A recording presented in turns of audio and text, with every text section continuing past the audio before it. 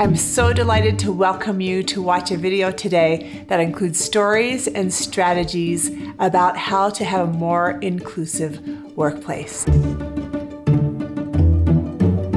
One of the things that feels most important about the trans and gender diverse community is we cannot walk into a room without people already making assumptions about who we are. So I think it's important to acknowledge that there's now 5 generations working together, within the workplace, and that can be challenging. Everyone is biased. Everyone has bias. And it's really about what you do with the perceptions and stereotypes that you have of folks.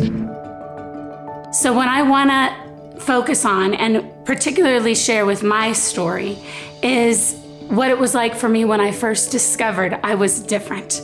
I lived with uncontrolled anxiety and depression most of my life.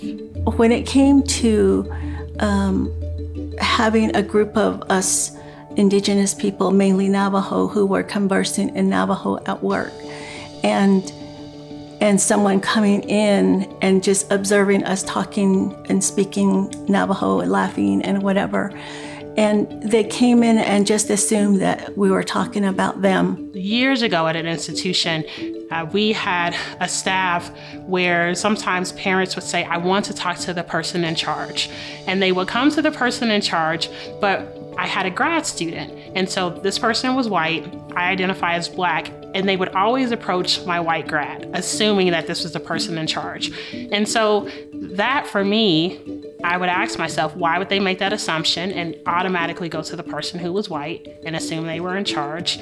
And then it also put a strain on our relationship because I started to think about how can I separate myself? How can I prove that I'm the leader?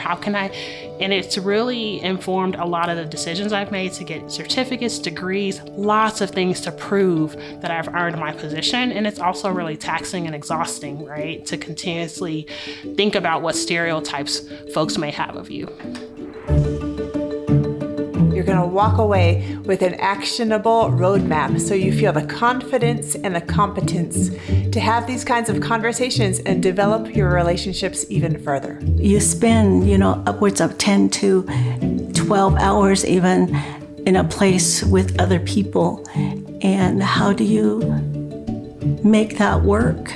I really encourage you all in your different workplaces to not wait for there to be an issue or for there to be a problem. There's a real opportunity for you to make a difference and make your workplace even more welcoming and more inclusive.